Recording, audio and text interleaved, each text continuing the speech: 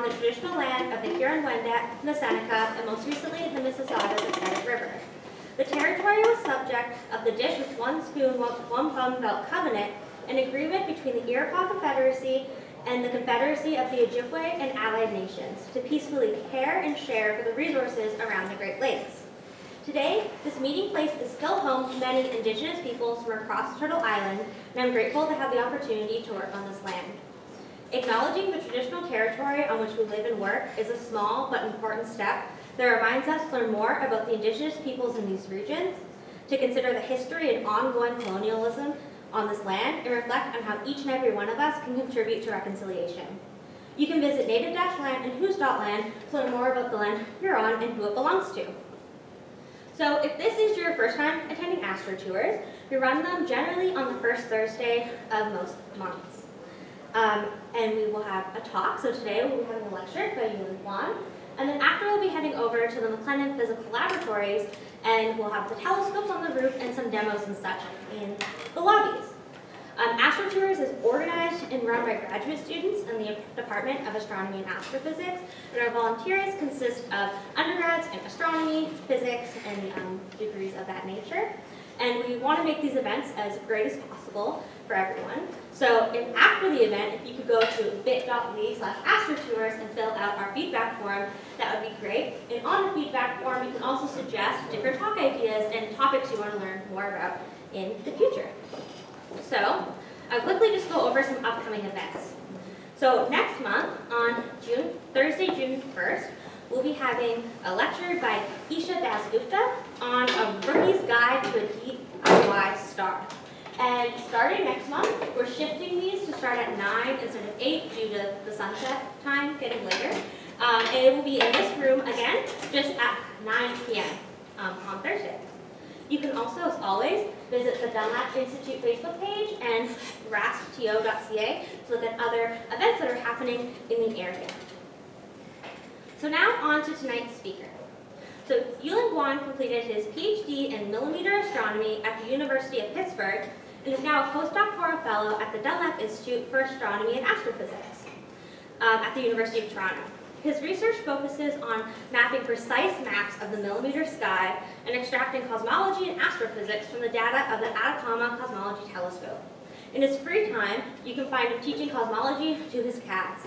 As a side note, he's also in the same research group as me and has been advising me on some of my projects, which is super cool. And I'll now pass it off to Yilun.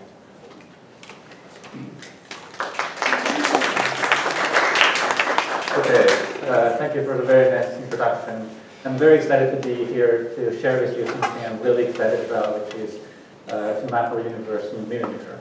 So I'll tell you why it's so interesting in a little bit. Before I start, let me say a few words about myself. So as Simran mentioned, I'm a postdoc here at the Dunlap Institute since 2021. And my main research interest is to map our sky in millimeter. And I have been working on this experiment called Atacama Cosmology Telescope, which is a telescope in Chile that makes the most precise map of the millimeter sky. Okay, so let me start by reviewing the basics of our knowledge of light. So we know that light has a spectrum, it's an electromagnetic wave. The visible light that we see is about 1 part in a very small range of this spectrum. So in the shorter wavelength set, we have the ultraviolet, for example. These kind of light, usually you see them in, for example, hospital. It's very good for sanitization. And on the shorter wavelengths, you have things like X-ray, which is so much more powerful, so it's able to penetrate your tissue and give you an image of your bone, which is also used for medical reasons a lot. On the longer wavelength side, we have the infrared. Infrared is something that usually show up in a thermal camera. So you can see a cup of hot water showing up very intensively in infrared. And the microwave, which is the subject of today's talk, is basically the same thing that you see in your kitchen. So the microwave in your kitchen is essentially powered by this microwave radiation and try to heat up your food in this machine. I'll come back to this later. On the even longer wavelengths, we have the radio wave, which is usually used for telecommunication and things like that. So what is the main mechanism that generates all these lights? So one of the mechanisms that generate lights in nature is this mechanism called black body radiation, which basically tells you that everything that has a temperature will tend to radiate light at some very well-defined spectrum. So the spectrum is basically telling you how much light is radiated at different wavelengths. For example, our sun has a surface temperature of 6,000 Kelvin. So Kelvin here is just a more fancy name, more fancy unit to measure temperature. So it's essentially about the same as, so 1 Kelvin is about the same as 1 degree Celsius. So 0 Kelvin is negative 200 Celsius. So our sun has a surface temperature of about 6,000 Kelvin. By the law of black body radiation, it will be radiating most intensively at about several hundred nanometers, which is also happen to be the visible light range that we can see, which is essentially the evolutionary reason that we're able to, we evolved to see this light. So the black body radiation gives us this correspondence between light and the temperature. So we're able to measure light by their temperature.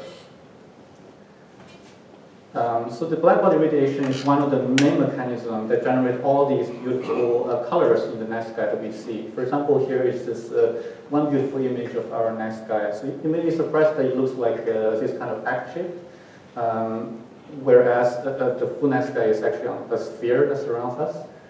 This is just the one way that we like to project the full sphere onto a plane, which is very similar to how you do that for Earth, where you just unwrap a globe to put it on paper. So this will be how we visualize something on a sphere. So if you zoom into any part of this night sky, you will see this beautiful image with all kinds of beautiful colors, and all these colors come from some stars that radiate because of the black body radiation. So they radiate different color, and this different color tells you the internal temperature, and that tells you the mechanism of these different stars. So by observing our universe at different wavelengths, we're able to understand their nature, the nature of all this stuff that we see in the sky. So here's another image, another example to show you the power of looking at the same object at different wavelengths. So here's image, a famous image from the pillars of creation. On the left is an image made by visible light. On the right is if we look at the same object in infrared imaging. So you can see that in infrared we can see a lot more star in the background because all these structures in the visible light are blocking the light behind, but it's not blocking them in infrared, which means that by measuring in different wavelengths, we are able to see a lot more, understand a lot more about the structures here.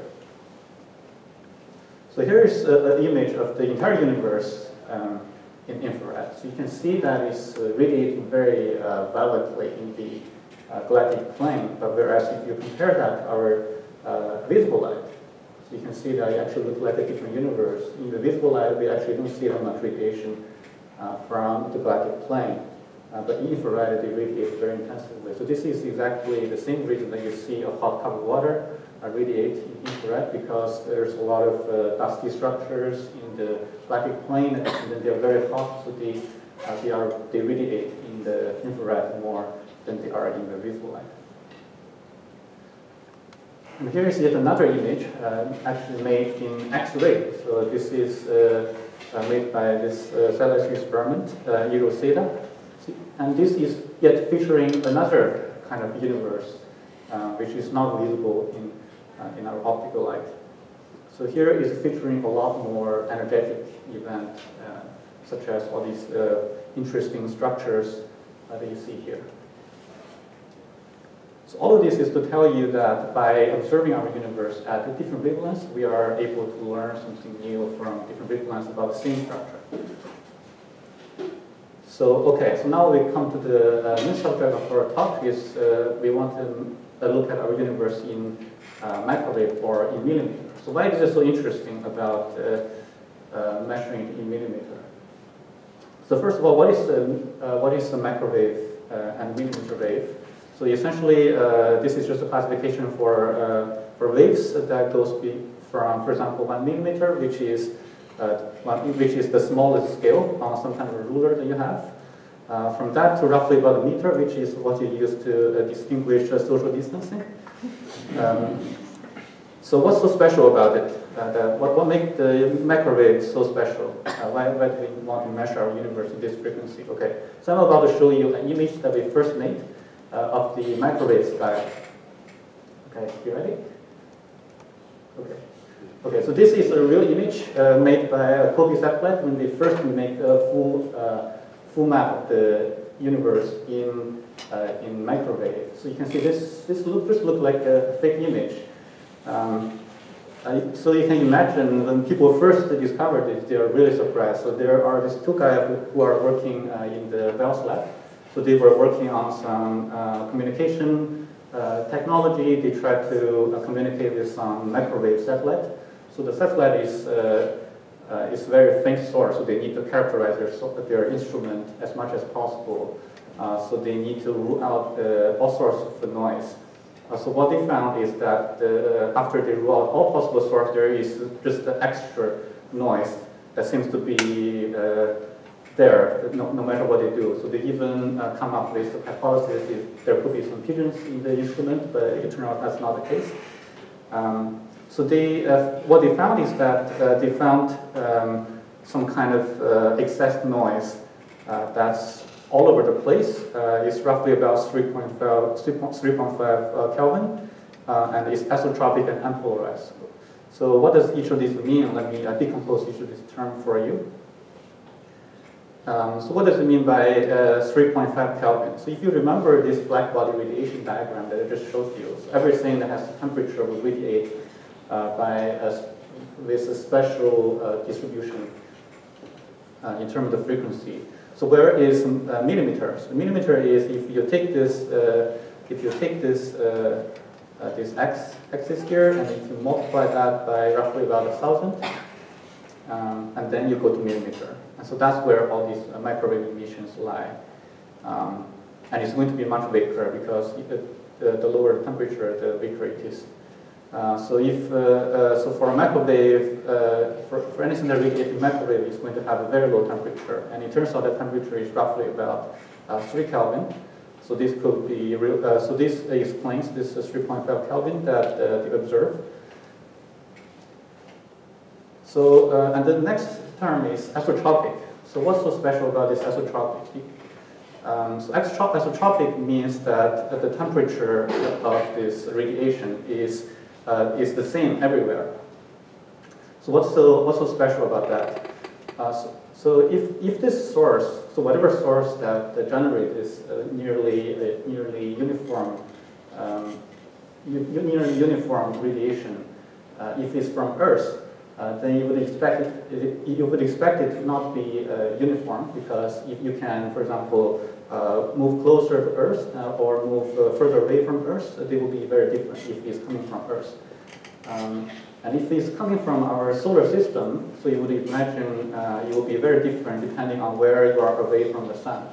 So if the source of radiation comes from our solar system, it will also not be the same everywhere. And that's the same case. That's also the same case for our galaxy. If this radiation comes from our galaxy, you would expect it to be not uniform. You'll be more concentrated in where all these galactic planes are, and not on the other side. So you will also not be uniform. So the fact that it's isotropic all over the sky really tells us something unique about this source, which is that this source is very likely not coming from even our galaxy, so it must be extragalactic source. And then you also said this light is unpolarized, so let me just give you a quick review of what this means. So we know that light, although it seems like a particle, but it actually has a direction. So this is called the polarization. So light is made of this oscillating electromagnetic wave. And then you can have a preferred direction. So in this example, I'm showing a light that's perpendicular to one particular, but that's not necessary. You could have a light that's polarized in any directions. So in fact, in an environment that's completely uniform, you would expect to have light polarized in all directions, which means it's not polarized. And in order to generate something in order to generate polarization, you would need some kind of medium that has the preferred direction. For example, you could have some kind of polarizing filter. And this filter, what it does is that it's going to filter out all these other directions and only left one particular direction.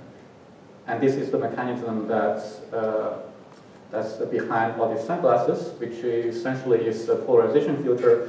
So when the sunlight shines on some kind of surface and it gets reflected, usually it tends to be partially polarized. And then your sunglass is designed to filter out that kind of polarization.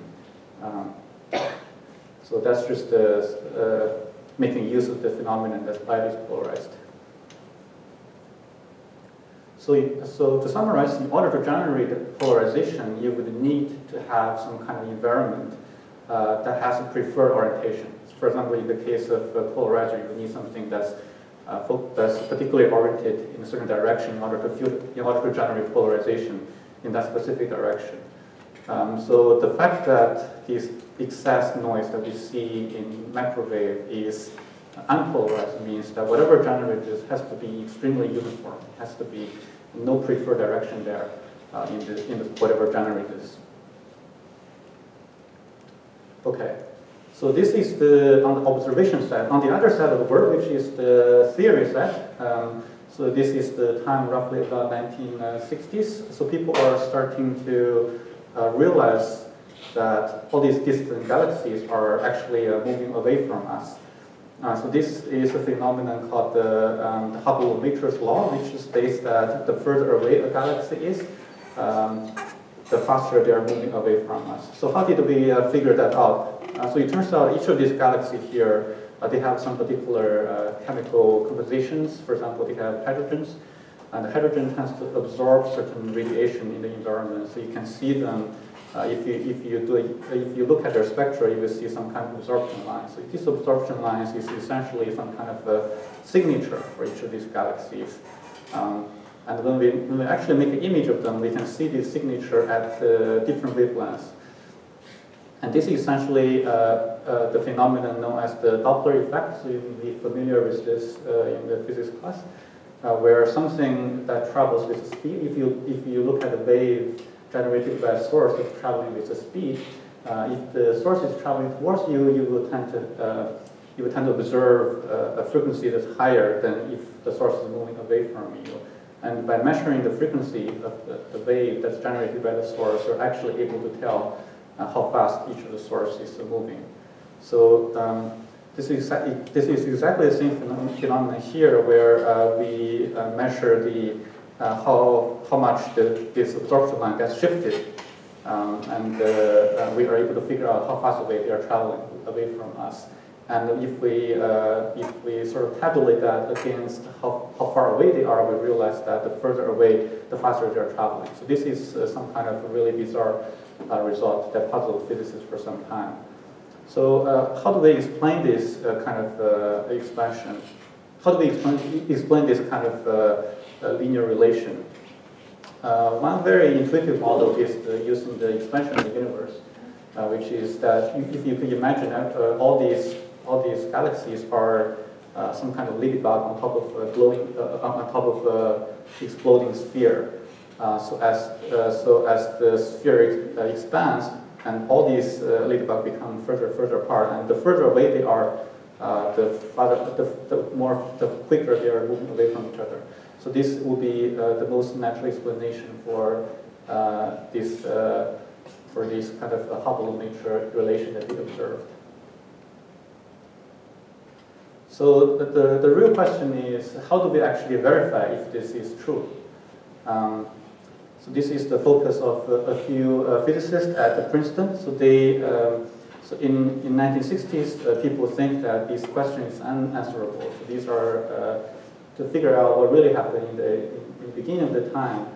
Is really something like a fantasy. Nobody is able to figure it out. But these people are very persistent, and they try to come up with some idea to actually put this into test. So they come up with this very simple but very elegant idea, which is that if our universe has expanded, that must mean that in the very past, it must be much smaller. For all of this stuff to be concentrated in a much smaller volume, it's going to be very hot. And everything that has high temperature, as I mentioned earlier, by Planck radiation law, by the black body radiation law, we know that it has to radiate light. So essentially, they hypothesize there's going to be this cosmic radiation left from the universe is in the very early stage, in a very hot and dense stage, that's going to be exist with us. So if this cosmic radiation is really exists, you will experience this effect known as the cosmological redshift, which is this phenomenon where a light radiated by a distant source, as the light travels from a distant source to us, to the observer, the universe expands. As the universe expands, it tends to stretch out this light, so it becomes redder and redder. So if this cosmic radiation were to really be there in the early universe, you must have experienced a lot of cosmological redshift, and it has to be really stretched out. It has a very long wavelength, and they expect this wavelength to be roughly at millimeters. So on the theory set, so these physicists they were looking for some kind of radiation background that exists everywhere, and also they expect it to be in all directions and also unpolarized, because they think the universe, early universe, has to be very uniform. And it's also because this cosmological redshift is also likely to be stretched to a very long wavelength. So this matches very nicely with this excess noise that's being observed by Tanzia and Wilson and Bell's labs. So they also observe this isotropic unpolarized light. So this is a very nice confirmation that maybe we're actually detecting this universe, detecting this cosmic radiation from the early universe. So in order to actually convince us that that's actually from the early universe, there's another thing that we need to check, which is that if it's radiated by the mechanism, this black body radiation mechanism is also going to have a very well predicted spectrum, which tells you how much intensity you have at different frequencies. So scientists have proceeded and measured this. And here is a measurement by this Ferris experiment. So you can see this shape matches very well with the shape on the left from our theory expectations. And all these little bars here, these are our uncertainties. So although it may look like these error bars are pretty large, but you need to notice that they are actually multiplied by 400. So this is actually 400 times the actual uncertainty. Otherwise, you will not be able to see it. So this is actually one of the most perfect black body that we have seen to date. So it matches very nicely with our prediction that this actually comes from the early universe. So this is the discovery, marks the discovery of this thing we call cosmic microwave background, or CMB for short. The fact that we detect this is that it provides the first evidence of this Big Bang universe. So now we know that universe has to start from something that's very small and very dense and very hot, and then it gradually expands and then cool down and generate all these structures that we see in the universe today. But we know that this picture is definitely not fully complete. Because, so here are some images of the night sky. What's so special about these images is that they are not uniform. So they don't look like all this strange green image that looks the same everywhere. So they have all these kind of inhomogeneities or non-uniformities in the image.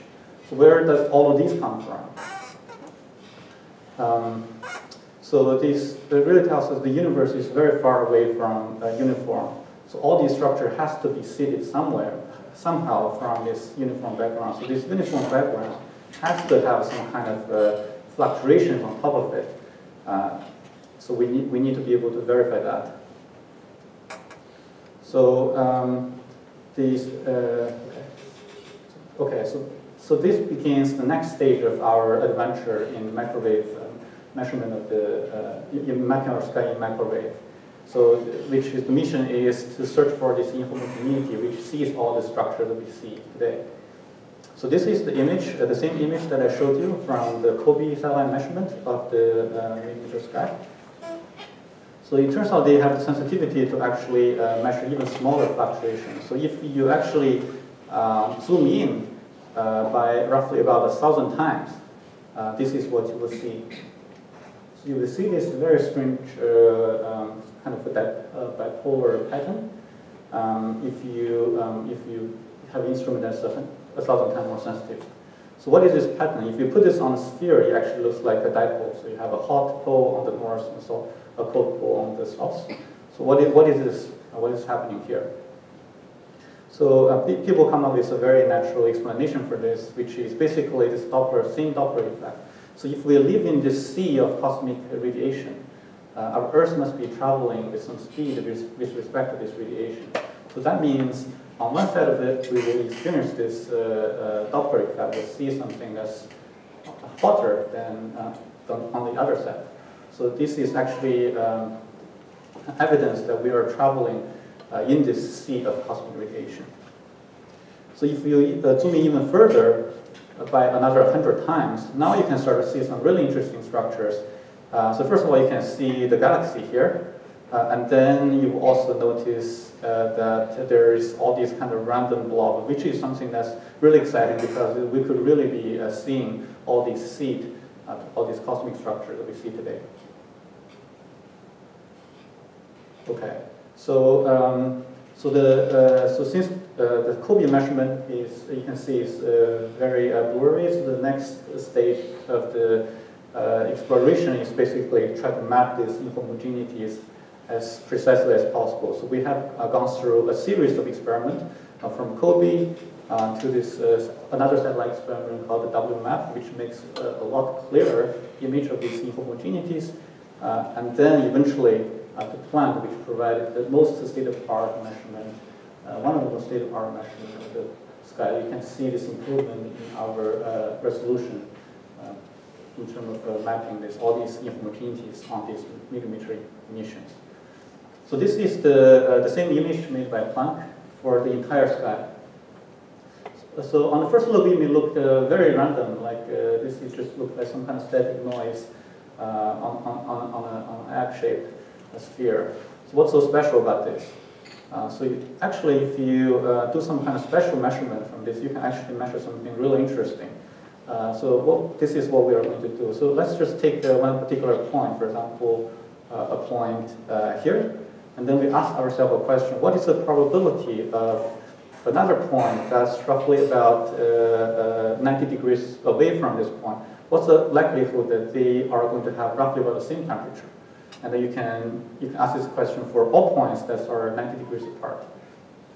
And then you can ask another question: what's the probability of 2 points that are, for example, 45 degrees apart? What's the probability that they have the same temperature?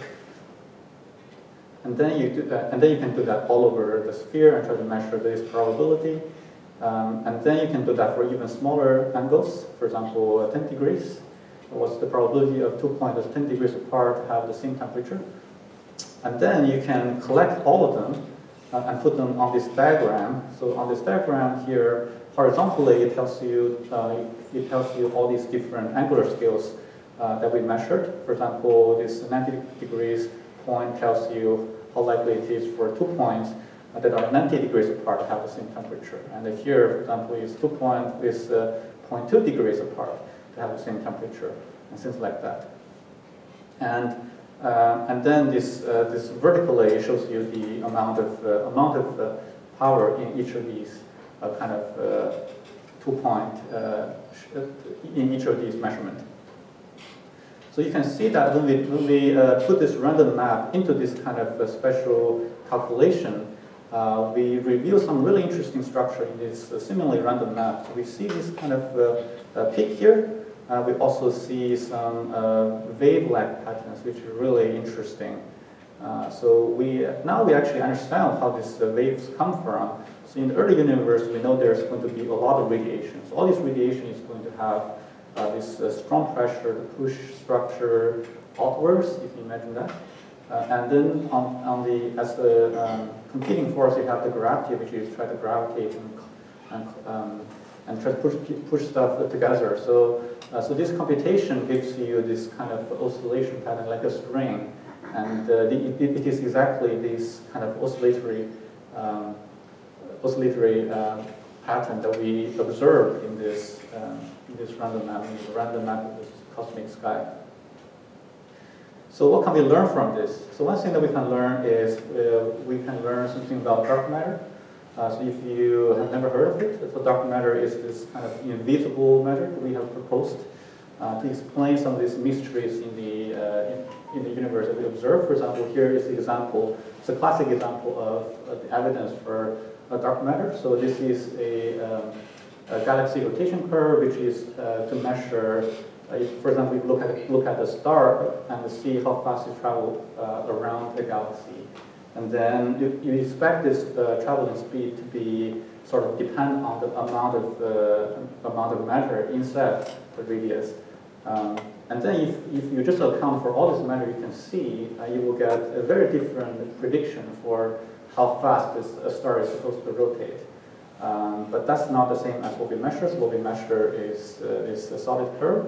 And this is what we would expect from only everything that we can see. So this really tells us there is a lot of things in the galaxy that we can't see. And for something that we can't see, we call them the dark matter.